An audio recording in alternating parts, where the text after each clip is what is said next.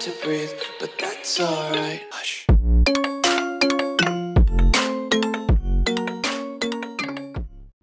Yo, what's up guys, welcome back to another Grimsoul video.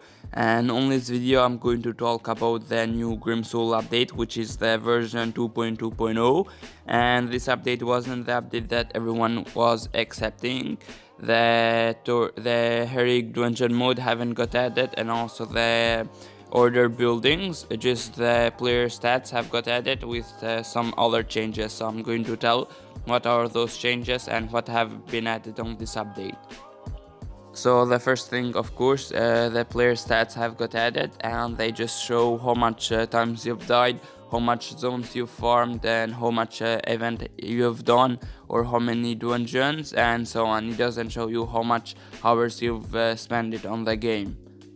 The second thing that have got added is the castle level 11 with 2 new buffs, and the first buff is the iron one, which you melt iron 30% more faster, and the second one is for the direwolf pen, which you consume 33% less food and water for your direwolves. So this is a good buff when you have a level 3 or level 4 direwolf pen full of direwolves. So yeah.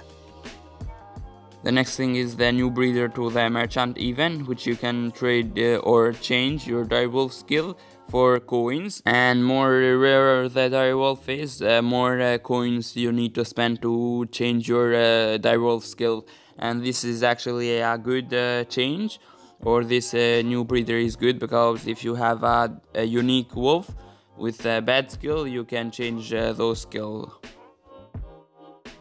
The next thing is the new poison item, which you can make it from the alchemist table, and to make it you need 20 grave mushrooms, and also the new item, which is the Isa tears, and you can get these from Isa, from killing Isa. And then after you make it, you can use this as a throwable potion, which you can put it on your pocket and then throw it, just like the grenades on LDE, like I've said on my sneak peek videos.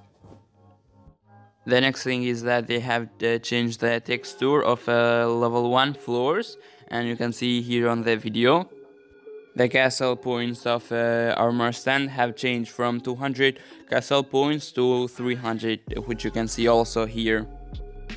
Now if you get lag on ultra or medium graphics, or don't have that great device, you can change your graphics to medium or ultra anymore, which you can see here. Also now when witch screams, she stops for a while and she screams again. And also I will suggest you now to lower your sound of your phone.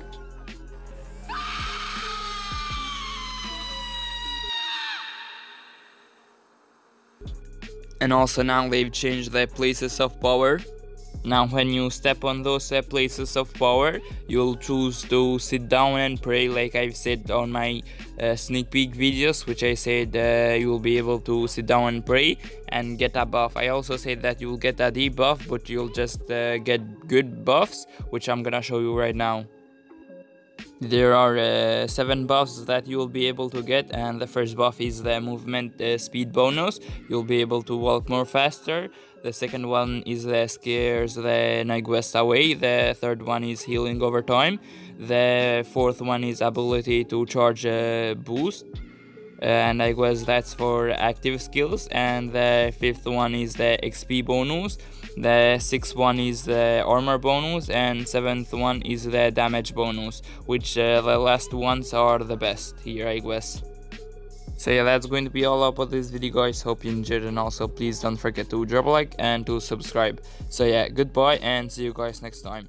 Peace out.